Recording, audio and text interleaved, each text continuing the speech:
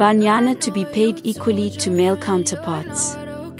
Welcome to Phoenix.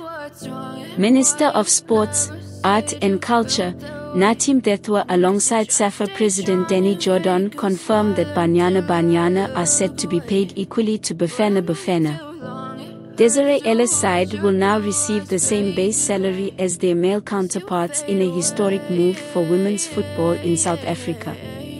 It is going to be a law in this country that Banyana and Bafana will be paid equally, Natim Dethwa announced. We are making that decision as the government.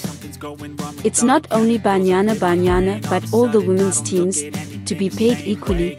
We are supporting them as government.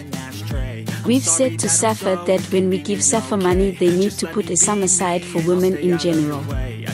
Jordan also confirmed that the football body will follow a trend occurring throughout the women's game. On the African continent, Sierra Leone became the first African country to pay women and men the same, after an agreement between the government and the Sierra Leone Football Association.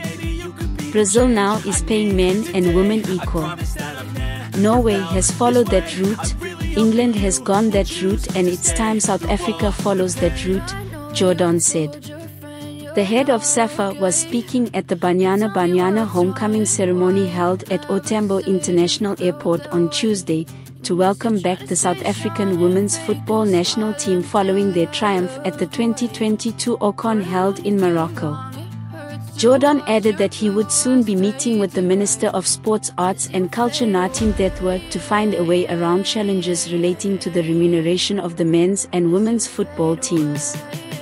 Dethwa also handed over a 5.8 million check to the Banyana squad in addition to the R9.2 million bonus for lifting the African Cup of Nations. Thanks for watching.